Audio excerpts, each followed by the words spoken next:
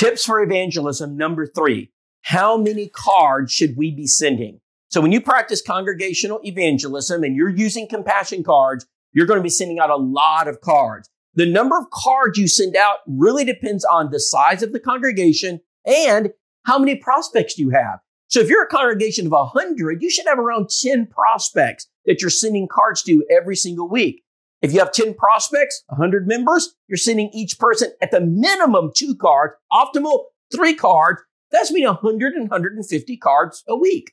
Now, if you're a church of 50 that only has 5 prospects, obviously that number is going to change. So it's all relative to your size and how many prospects you have. Now, remember, it takes about 10 prospects visited when you make that transition visit before you get a Bible study. Cards are very important. You don't want to send 1 card with 20 signatures. Now, we know that doesn't work. Sending 2 to 3 cards per prospect per day for 5 days is where you're going to start seeing results. So we encourage you, send those compassion cards.